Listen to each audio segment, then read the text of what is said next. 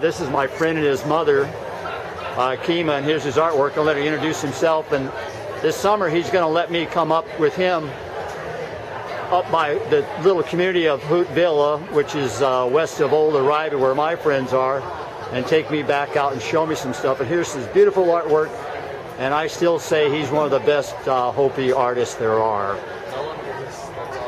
And we'll come over here and we'll introduce and we'll meet the artist real quick.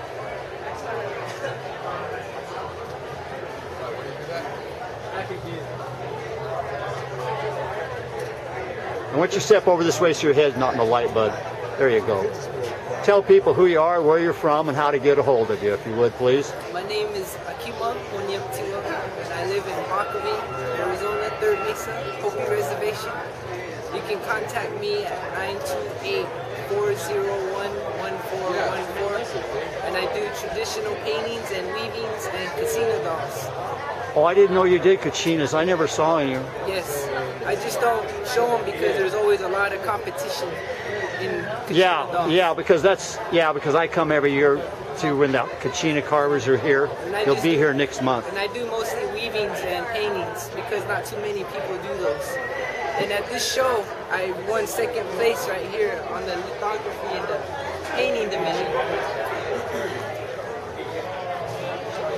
This is a picture of Ahkima. And explain to the people, we were just talking about who the gentleman is, but he's really famous in Hopi history. And he was the chief, right? The chief of the traditionals.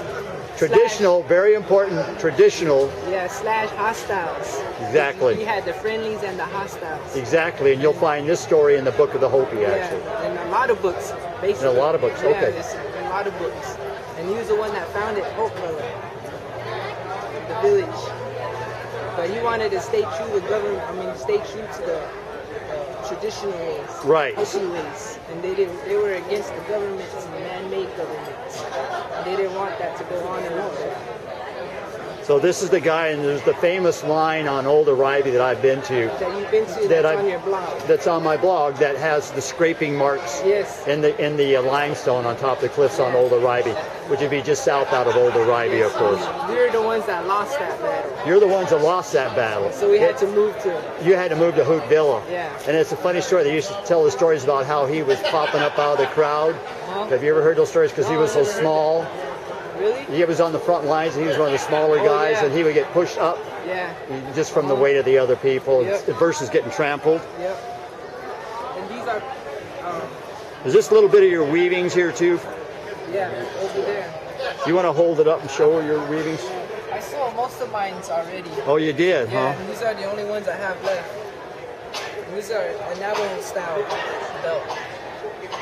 Yeah, I got on my YouTube channel, I have a Navajo kid named Aaron Brown or something like that, and he does the same type of weavings too. Yeah. And I came up here and filmed the Navajo weavers, and they had them here a couple of months ago.